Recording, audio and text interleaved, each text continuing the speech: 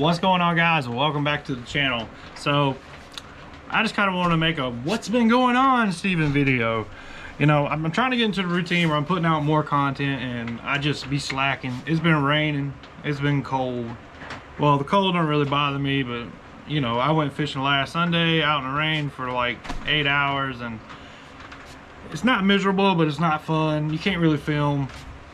But what's been going on? If you didn't know, I'm fishing the cat trail this year on Murray with my father-in-law, which is a bass fishing, you know, tournaments. Because honestly, down here in South Carolina, there's not a lot of crappie tournaments around. Like, I'd love to go fish some bigger crappie tournaments, but they're just far and few in between around here. Plus, my vehicle probably only goes maybe 30 miles, and then I'd be like, oh man, we're not gonna make it back to the house. But eventually we're gonna upgrade that dang thing and be able to go to all these other lakes that I want to go to.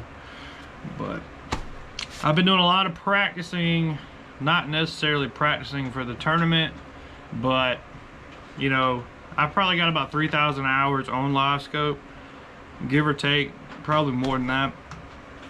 But there's certain things I've never done, and I've been kind of honing my skills a little bit off camera just to be able to bring you guys more content.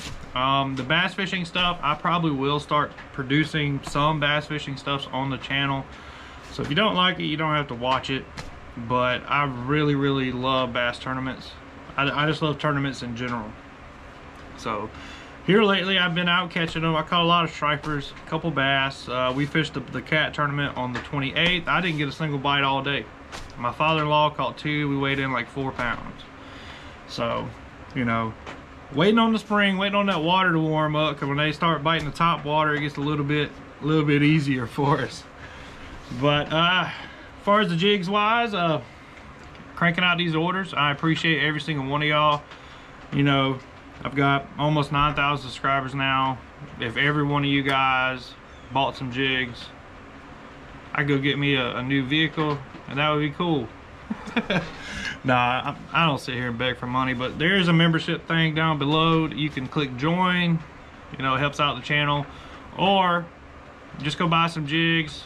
There's a tip spot at checkout. I'm not telling you to go do that, but you know, go buy some jigs. At least you get something for your money, and it helps pay the bills for my family.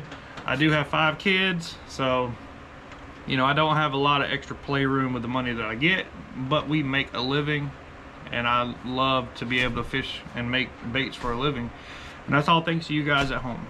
So I appreciate everybody watching the videos, appreciate everybody using the jigs, telling me how good they are, sending me pictures, yada yada yada. We've got a couple cool videos coming up after this one. It's gonna be a lot of in-depth videos sitting in the shop, because I think it's supposed to rain for like, I don't even know, it's gonna rain all next week. You got a pretty good day Saturday. I might try to get out and do something then, but I don't really enjoy fishing on the weekends. But yeah, that's pretty much what I've been up to. I've been out there trying to hone my live scoping skills. Like, I'm pretty good at it, but there's always room for improvement.